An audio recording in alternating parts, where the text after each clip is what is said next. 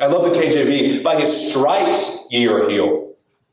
And I picture just the tearing and just the blood and the causing, the whipping and just the streaks of blood. And it's just, I hate to be graphic, but that's what our Lord did. Rejoice in that, church. Please, for your own benefit. By his wounds we are healed. By his wounds, he washes away all of your sin.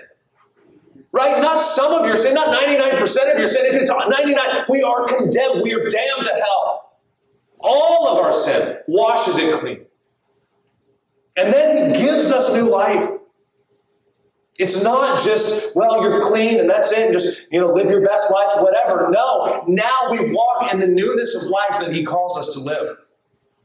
Which then when you do that and you have a great appreciation, all the junk that other people do to you is peanuts. It's dust. It's nonsense compared to the offense that he's already forgiven you.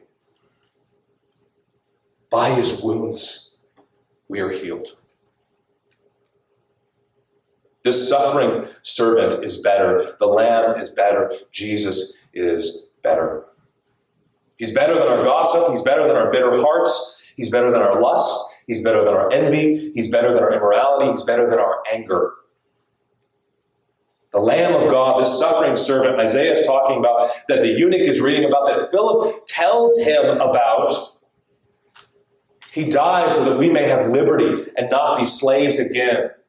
To put back on the yoke of slavery, like the horse or the yoke, the oxen that pulls it. Do not submit again to that, Paul tells us. But rather flee to Christ. Because he'll take you. Again, it's not about being good. It's not about being righteous. We know this, right? It's not about you doing better.